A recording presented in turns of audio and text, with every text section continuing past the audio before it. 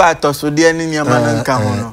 Okay. Bernard, 18 bacho, and ye maintain a duco kuba. But who do maintain I know ma at Osodiano adoso kakra ewo home. Okay, Arabna say, Arabna or the fee, Amasama, or say, please ask doctor for me. Is it true that everybody has hemorrhoids? I'm asking because a herbalist told me that every human being has hemorrhoids. Or besides, Obia with the potential of getting it. Okay. But how to diagnose it and give appropriate treatment? I know yes, just Obia between. Okay. We Abna, we namesake Biom Abna.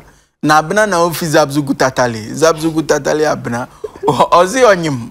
Na koko no hand rough. Enti osi onyim when in the third child, the second child and the third child na koko efifi no. Yes. Emano. Dey no be bra onyim na ontumi nya. Emano onyimwa. Because baby no grow near into. There's pressure on the tissues. Yes. And the pregnancy no promote koko. And the drew bra omo wona they have to omachimno onya koko. But bra onyem onya koko a ye ma onura e be reduce stress pains near you know. Okay. But ye nya ho adwuma because ko ye ho adwuma o hwe ana affect baby.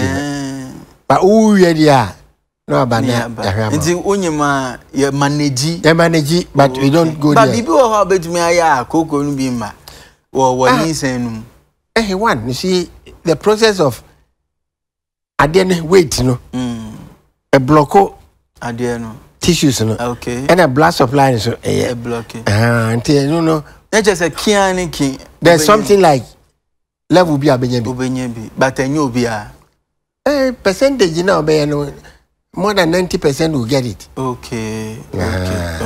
Nanaya, maybe this last question. We if Nanaya of the Pt5, Obisa say, obetumi the blade they try to cook. Hey, like I say, we are not cemetery.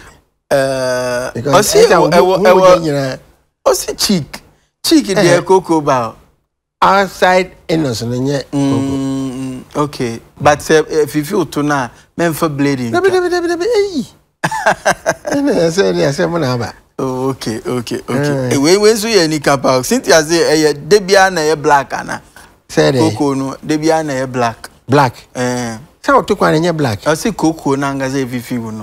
Time bia na black ana. If you free any fan of the body. Ne to there be say inside no. Any black oh. Okay. When here honam no.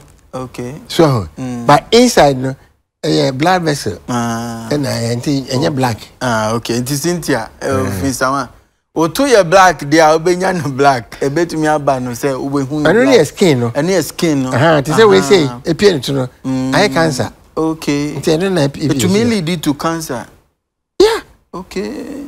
Because application of certain no.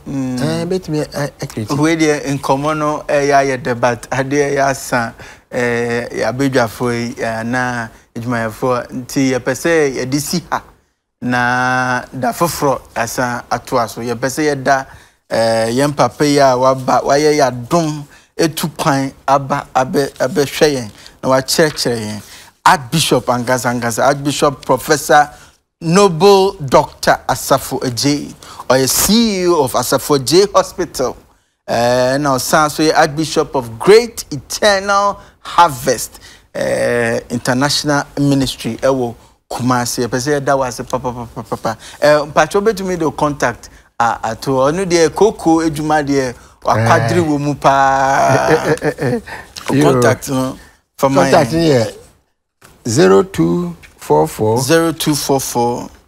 365 659 0244 365 659. Yes. Okay. And another one here 020 811 6284. Enti eno no ko ASAFO-AGYEI hospital obehu mo mpacho mo wa infant side Kumasi. Kumasi e wo daban ofri ahodwo ahodwo na ba daban. Ene e de sikafo amantempa. O sa